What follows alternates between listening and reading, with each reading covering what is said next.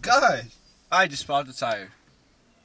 It appears that we're in a really bad area, and it's really important that we fix that tire really quick. So my friend and I are going to demonstrate how to replace a pop tire. Yep, we are. So you gotta open the trunk. That's where you should keep all your materials, your tools. There's 3 main things that you're going to need, and they should always be kept in your trunk in case of emergency. You're gonna need a jack stand, and the crowbar. So these are the bolts. So once you've got all these things, you should head over to the tire that has the issue. Alright, so you gotta loosen the bolts, not all the way, just so it can make it easier when you have lifted up to take off the tire. Remember, righty tighty, lefty loosey. If you take it off all the way, then the tire will, fall before you lift it up. So that'll be an issue. Yeah. When you're good, jack.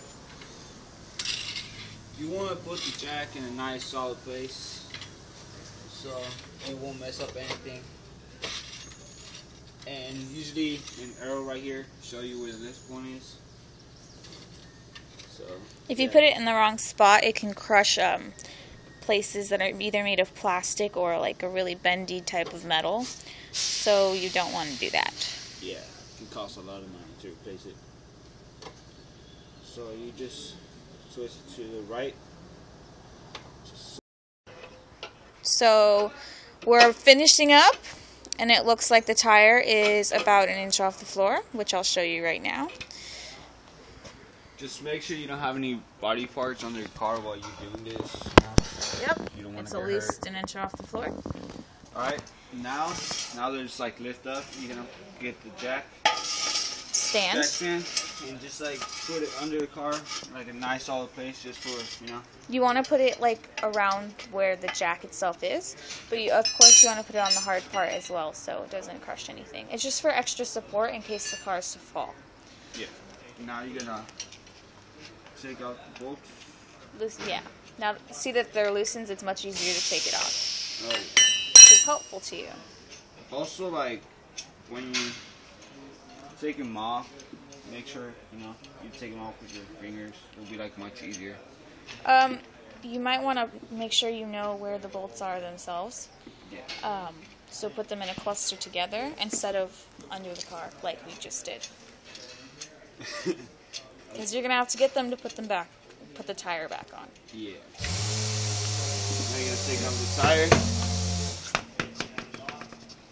And my friend over here is going to roll it to me, and I'm going to give him a new, fresh tire.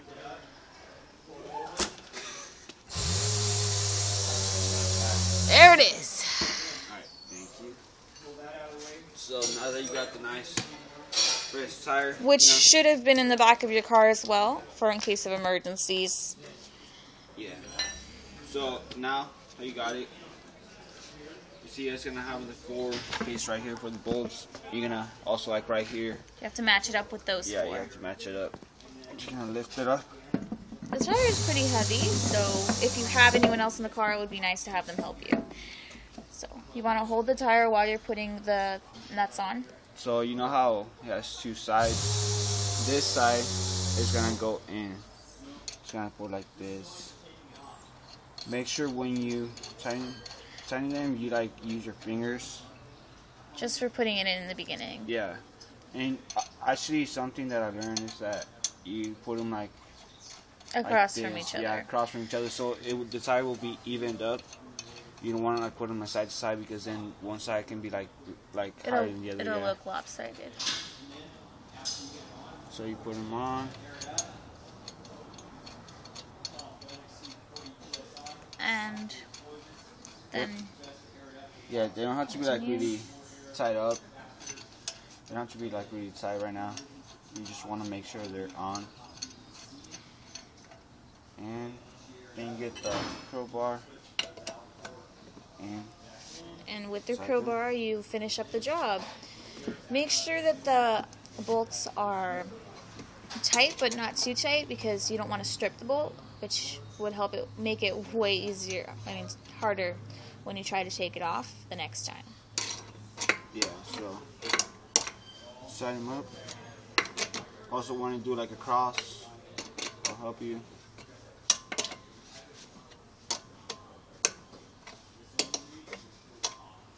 So you want to do that until they're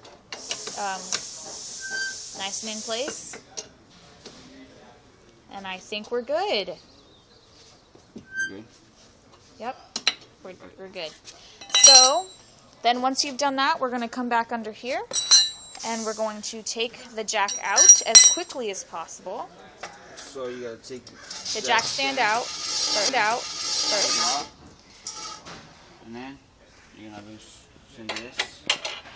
The jack stand is designed to catch your car if it's falling, so if you're taking down the jack first, then it would just be an incident.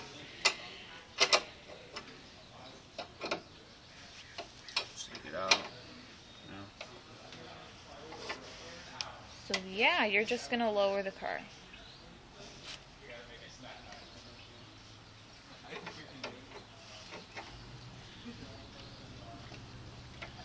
Loosen it up, you can use the same method as last time, moving the thing. We're just gonna speed through this, but that is exactly what you do for the car. Thank you for watching, and hopefully it was informative.